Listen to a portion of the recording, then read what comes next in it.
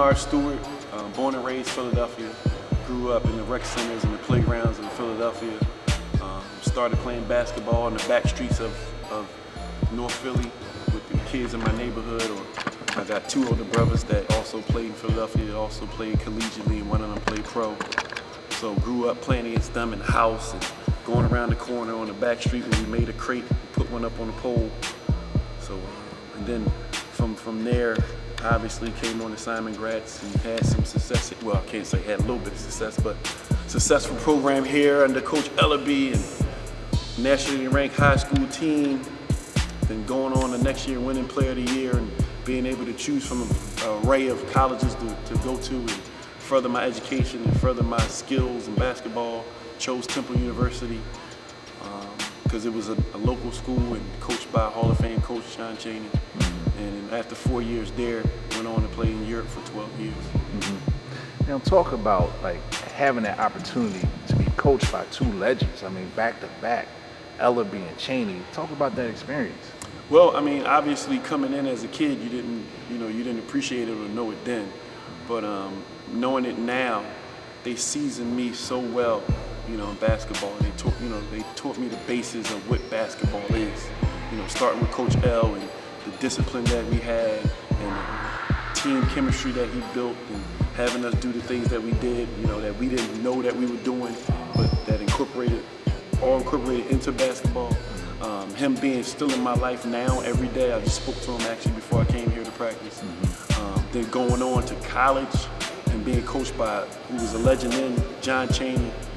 That was part of the reasons why I chose, Coach Temple, because he reminded me of Coach L. So the transition I thought would be easy. Going from, coming from here with the discipline and the expectations and the demanding of you and educationally and athletically.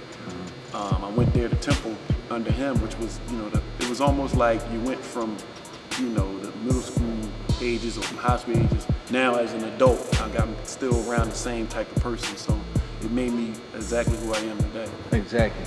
And talking to Coach L, he talks so much about life. Like he compared life and basketball almost as one, like teaching life lessons through basketball. What are some of the life lessons you learned or was taught by those men, Yeah. I mean, that's a great question because that's the same thing I talk to the kids about. Like when you're supposed to be on time, that's real life. You got to be where you're supposed to be at. If you have a 9 to 5 on time, you're required to be eligible in the classroom. You're required. That's in real life. So the life lessons they gave, like they taught me, like the things we do in basketball can be incorporated into your life after basketball. That's why a lot of times athletes make good people that work in the corporate world because they used to being a requirement of them to be somewhere.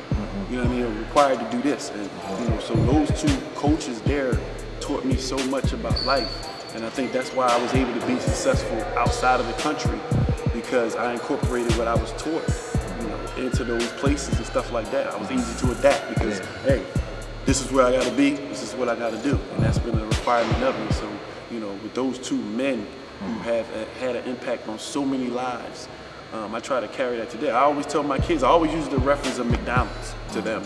I try to make them laugh, but I use that reference, like you start off, you don't start at McDonald's behind a cash register. You know what I mean? You got to prove that you can come to work on time. You got to prove that you can do this, you can do that. Then they trust you with handling that responsibility.